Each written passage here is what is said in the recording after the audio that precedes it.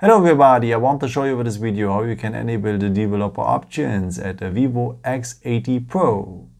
Okay, for that we will need the settings file. So just scroll down here, scroll down the second time, and then you will have here the symbol for the settings. So just tap on it.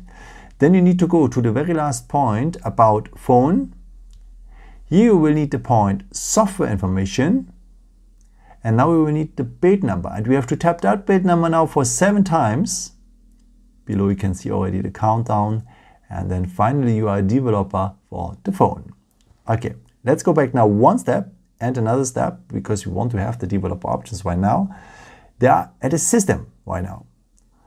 At the last point you will find the developer options, and now you can enable the stuff you want to do, to stay awake mode maybe, or the USB debugging, or so much more.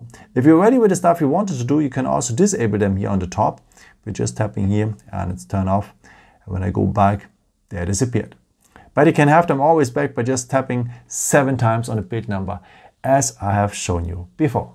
Yeah, I hope I could help you with this video and answer a question. And maybe if you want, you can leave me a nice comment or give me a thumbs up. That would be very helpful for my videos. Thank you so much for.